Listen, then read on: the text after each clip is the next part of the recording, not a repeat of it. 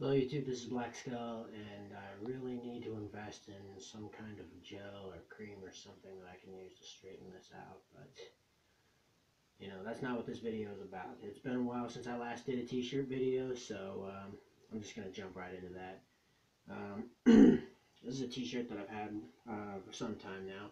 Again, it's one that I hand-painted myself. I was too lethargic to go out of my way and, even order it online, so says a lot about my character, doesn't it?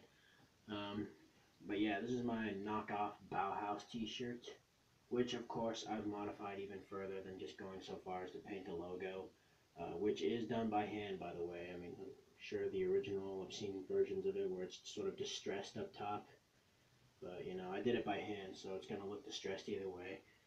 And that's a nice shade of pale. Wasn't even expecting it to do that. But yeah, I pretty much left the sleeves plain on this one, but I did this thing to the back where I sort of, it almost looks like one of those, you know, stereotypically feminine t-shirt dress top things that you see most teenage girls wearing or whatever. I don't know what I was thinking when I designed this. You can't really see it.